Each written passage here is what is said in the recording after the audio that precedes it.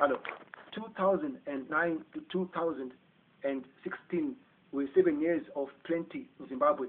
And for sure, the shops were full and things were flowing. 2016 to 2023 will be 7 years of famine, or in this case, hardship. Of course, it will rain now and again. 2019, April onwards, is the year of restoration. Only a few people will be restored to God's order, in God's order, which means 2024, God will do something new in Zimbabwe. Now, God is making this nation to become his cream. He wants to harvest, he wants to test his cream in Zimbabwe. A few years ago, God revealed to me that Zimbabwe is meant for trying the Gentiles. The Gentiles are people who are not Jews. I'll say some hard things here.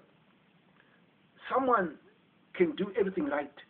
They are well thought of. They are Christians, yet God does not count them as such. Then again, someone can do everything wrong.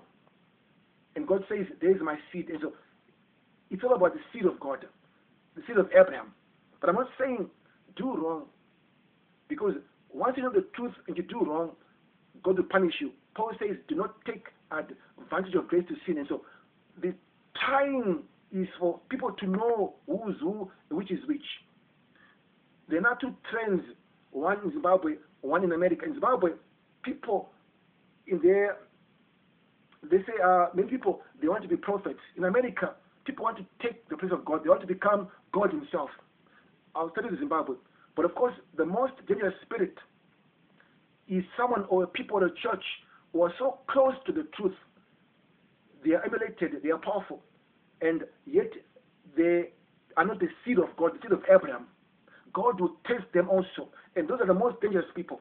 But of course, I won't mention names here, not in this platform anyway, or this platform anyway. And then the false prophets, here's how you know them. These days on TV live, they're saying your mother is a witch, your father bewitches you. Now, it's against the word of God. Honor your mother and your father. Honor your mother and your father. Honor your mother and your father. And so you must give these false prophets the word test. Surely, if your father bewitches you, just love him. Love him. Maybe you are a man of means. Buy your father in the rural areas a Rolls Royce. Maybe it is granted because you spend all of your money on girlfriends and small houses. Yes. But if you love your parents, your mother, even if she's a witch, she'll stop bewitching people. And maybe a witchcraft will be ratified by God himself. So the key there is love. It's how you know these false prophets, because they want your money. If you know your mother is a witch, will you give her more money? Will you give her any money? If you know your mother is a witch, will you go and see her? And these people, they want you to follow them at any expense. How come you're still alive all these years? Why did not your parents kill you when you were still 2 years old? You see, it's nonsense. It might be true, but it's nonsense. You must think like a Christian. America, they want to take the place of God. They go through rituals. The things they drink, I can't even mention them here. The things they do. Why does Will Smith always kiss men?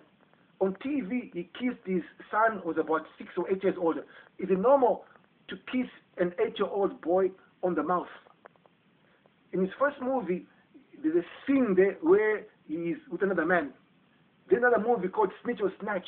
He's kissing this white man on the mouth. Why? These are rituals. It's what makes them to be prosperous and to be rich. Those rituals. And once you watch those movies, once you broadcast those movies in Zimbabwe, you are helping to spread Satanism supernaturally. No wonder why your economy is going down. Because you have become the agent of Satan unwillingly. Obviously in Zimbabwe, there are people like that, but they won't prosper. I can feel in Zimbabwe, there are people like that who want to spread Satanism, but they won't prosper, because God has chosen Zimbabwe to prove his seed of Abraham, to test people here. It won't prosper in Zimbabwe. It never ever prosper. And people like, yes, Michael Jackson, Chris Brown, watch out for the music you listen to or the music you broadcast to the people. You are spreading Satanism. Maybe I talk too much. It is better I talk too much, because when God comes on the scene, he does not talk, he judges. It is better to be warned in advance. And there was this band from the UK called The Cream in the 60s. Look, I'm very, very prophetic. I can't even help it. It's what I am. I'm not a prophet. I'm just God's son.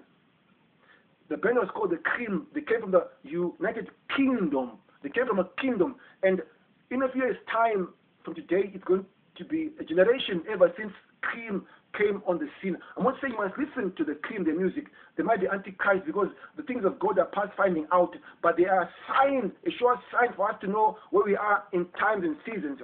The Cream. There were three of them. Three is perfection. And now, when we talk about the kingdom, we walk away from the time of the church ages. Of course, you still go to church because it's scriptural. But now in the church age, Queen Esther was a queen, which is as good as a queen. She sat on the throne. Now, the utterance of a kingdom, the utterance of a king is complete, which is why Christ always says, you have been made whole. Thy faith has made thee whole. To be whole is to be perfect. To be whole is to be complete. And so a king's utterance is whole, which is why I told you 2016, 2023, these are 7 years of hardships.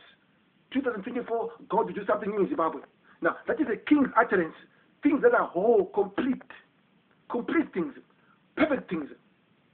That is the purpose of the cream. God is testing the cream in Zimbabwe because we say things that are whole, which are complete. We prophesy in part. But now is the time for the kingdom. Things that are complete, that are whole, that are perfect. And what's better are things that are perfect. Look, if you don't have things complete or perfect, you always have a headache. You're always worrying. But once God says, these next 7 years, and the purpose of the hardships is for God to try his cream.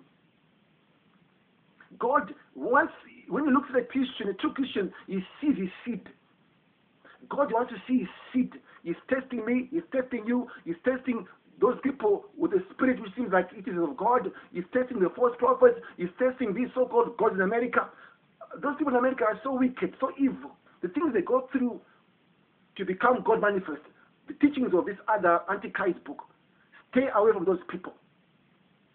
That is the purpose of the hardships in Zimbabwe. To produce something complete, something perfect, something whole.